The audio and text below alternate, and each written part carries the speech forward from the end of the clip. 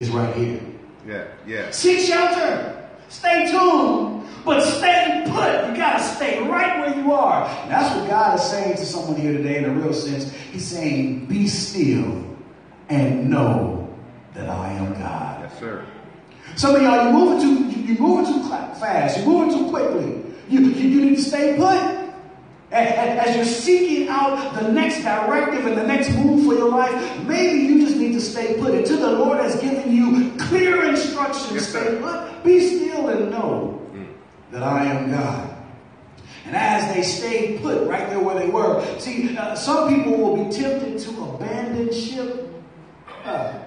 Some people will be tempted to jump out of the boat.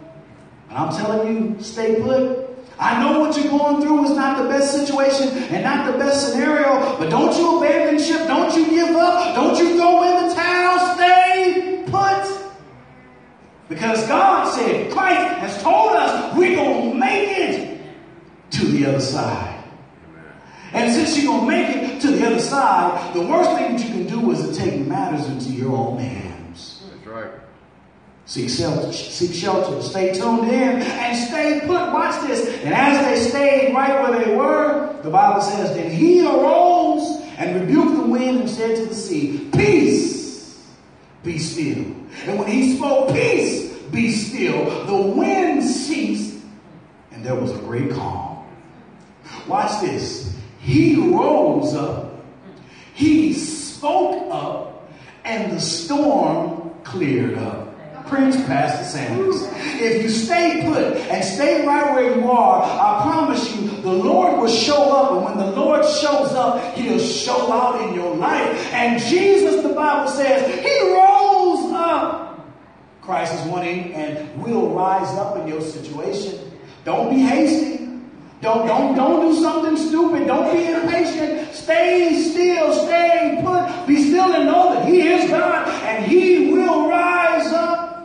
Not only will he rise up and he'll speak up in your life and speak up on your behalf and speak up in your situation.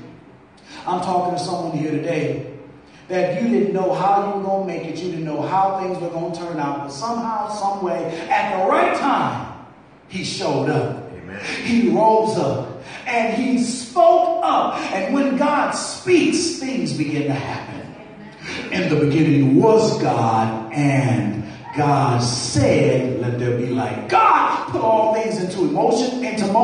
Why? Because he spoke up. And when he spoke up, my brothers and my sisters, things begin to clear up. Because the seas begin to be calm. It says there was, see, y'all missed it because in verse, let's go back in verse 37, it says, and a great windstorm arose. Yes.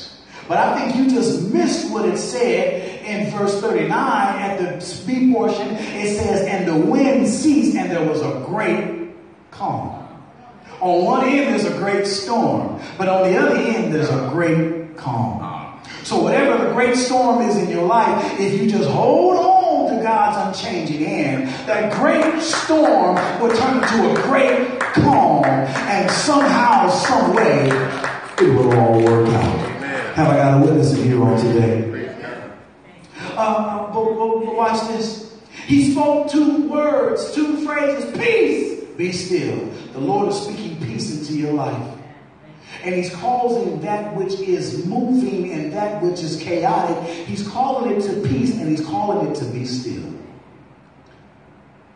That right there is something for us to be comforted in. Amen. To know that the Lord gives peace and that the Lord causes peace and stillness. So I told you how to sustain the storm. I told you how to survive the storm. But now can I tell you about succeeding the storm, and I'm done. How do we succeed now that we've come out of the storm? How do we succeed and how do we advance and how do we move on with our lives once we have come through the storm? Because it's one thing to come through, it's another thing to conquer. And so I want to talk about how we conquer. I'm going to give it to you in just a few seconds and we're done. Look in verse 40. It says, but he said to them, why are you so fearful? How is it that you have no faith? They feared exceedingly and said to one another, who can this be? And even the winds and the seas obey him. How do we conquer? How are we more than conquerors? It's through Christ Jesus. Yeah. That's how we are more than conquerors. It's through Christ Jesus. We succeed because we have Christ on our side and because we have Christ inside. Amen. Oh, I wish y'all were catching this. That's how we succeed. We talked about sustaining, we talked about surviving, but we succeed and will continue to succeed with any and every storm that comes into our life because of who is on our side and because who is inside. Christ said there's no need for you to be fearful. No need for you to be afraid. Where is your faith? Don't put your faith in the boat. Don't put your faith in the life jackets, if you will. Don't put your faith in one another. But put your faith and your trust in me and me alone. So this is how we sustain. This is how we survive. And this is how we succeed the storm.